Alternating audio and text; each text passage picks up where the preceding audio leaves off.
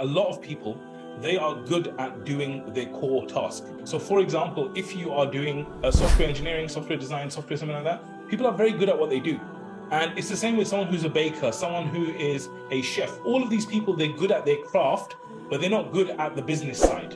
And what they say, there's a very famous guy, his name is Peter Drucker. He said that business is only about two things. Number one is innovation, which is basically new ways of adding value. So how do you add value to the person that you're selling to? So one is new ways of adding value. And the second thing is marketing. He said business is that simple.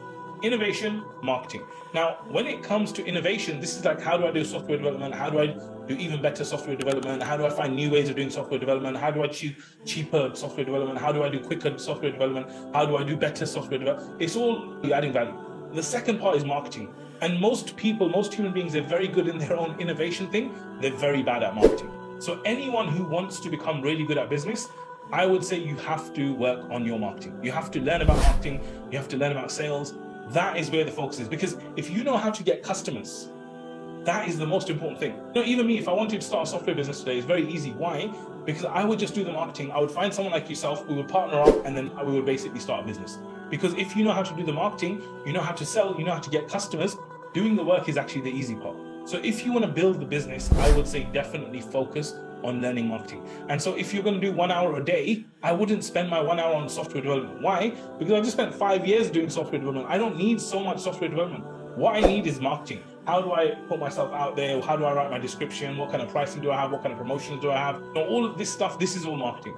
So I would get really good at this stuff. If I was going to do business rather than freelancing, I would read some books like The 4-Hour Workweek. I would definitely read that book. I think it's a very, very beneficial book for you to read. And then also the lean startup. If I was going to do something lean, if I was going to start full-blown business, I would do the lean startup. But 4-Hour Workweek is a good one. Also, what I would do is, if I was going to do freelancing, maybe I would go on YouTube and I would find people that specialize in trying to make a certain amount of money with freelancing, make $5,000 a month or $2,000. I would go on YouTube, I would see who are the people that are doing it, who are giving advice, and then I would look for a recipe. I would look for a course where someone is teaching me how to do freelancing in a specific area, how to win Fiverr gigs, how to do this, how to do that, and I would just follow the recipe. And then also what you need to know is that business is one of those things which is basically a game of consistency. It's a game of persistence and consistency. So you got to make sure that, you know, this is not going to get solved in 2 weeks of you doing a Fiverr. This is something that's going to take you building yourself up, building your skills up, trial, error, trial, error, trial, error, trial, error, and then you hitting something, okay, this is working, let me do more of it, let me do more of it, all of this stuff. So for me, I think the practical actions for you are go through the 4-Hour Workweek if you haven't done that already. And then the second thing is to go on YouTube, find people that know really a lot about freelancing and making a lot of money through freelancing. Follow them, follow their content, and eventually if you find someone trustworthy and good, I would actually buy their program, I would follow what they say, and then I would basically build my career based on that.